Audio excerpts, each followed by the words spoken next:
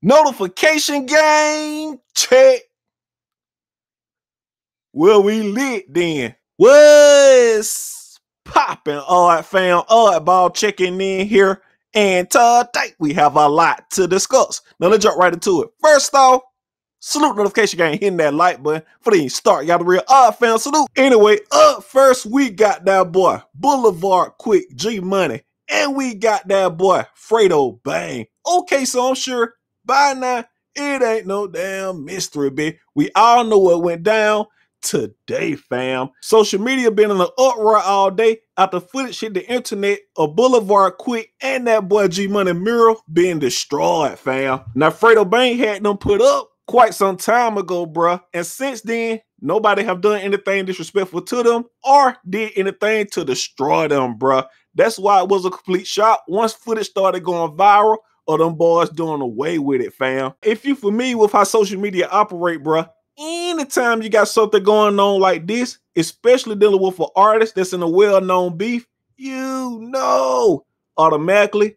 they gonna point the finger at the other artists that they got smoked with, fam. And today, it's more of the same, fam, because that's exactly what went down, bruh. Now, time this started going viral, a lot of fans started immediately pointing the finger, saying that the boy NBA Youngboy had this done, bruh, which is normal because when something like this is still fresh, a lot of conflicting rumors gonna surround that bit, fam. But things got so crazy today, especially with the rumors that the Zoes was sent to do that by someone, to the point that they actually responded to it, bruh.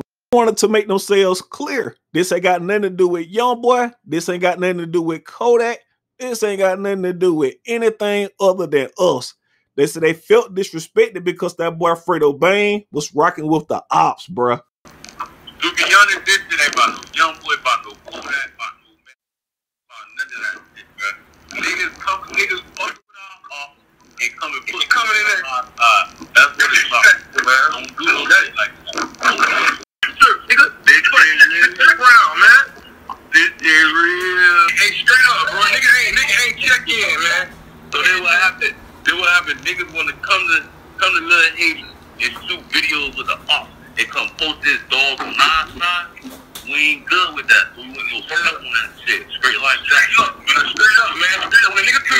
As you can see, bruh, they wanted to put an end to that rumor that somebody actually sent them to do that, and they wanted to give the real reason why they did that, fam. Now, fans was highly skeptical of it in the first place after a picture showed up of them on FaceTime with that boy Quando, Rondo, and Ben 10. Now, they actually responded to that also, and they gave even more details on the situation that you can check out in the full interview on that boy Street Juice TV channel, bruh. That's family over there. They rock with me tough. I rock with them tough. Make sure y'all go check out the full interview, and credit to them on the audio, fam. Major respect, bruh. That's Street Juice TV. Type that in YouTube. They got the full interview up right now that they did with them boys.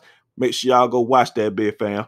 Also, I'm going to be back with my multiple segment videos tomorrow, fam. I'm going to go on and knock that bit out tonight so I can make sure I upload that bit tomorrow, bruh.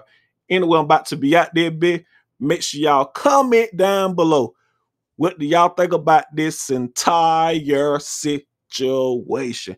Don't forget to go watch the full interview on Street Juice TV YouTube, bruh. Also, if you're new to my channel, smash the subscribe button and hit that bell beside it to get that notification anytime I upload. Also, follow me on IG and Twitter. Links are in the description. And I did be Oddball. Gone.